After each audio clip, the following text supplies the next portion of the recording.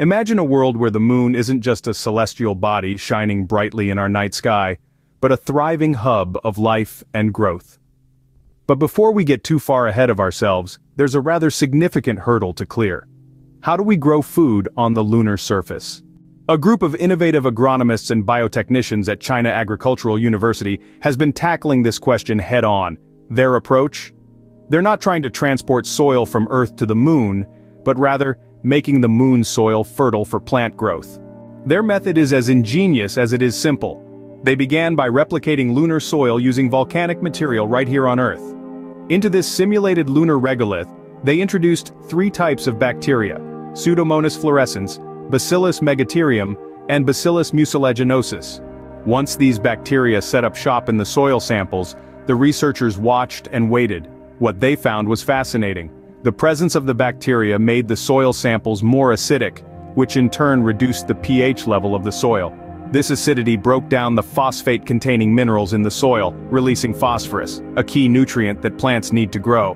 But the proof, as they say, is in the pudding. So, the research team planted Nicotiana benthamiana, a type of tobacco plant, in the treated soil. The results were impressive.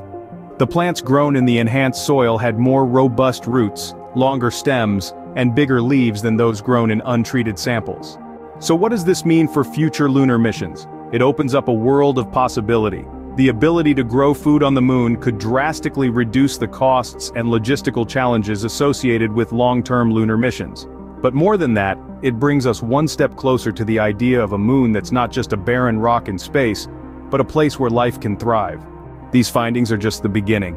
As we continue to unravel the mysteries of the moon and its potential for sustaining life, one thing is clear. The future of lunar exploration is looking brighter and greener than ever.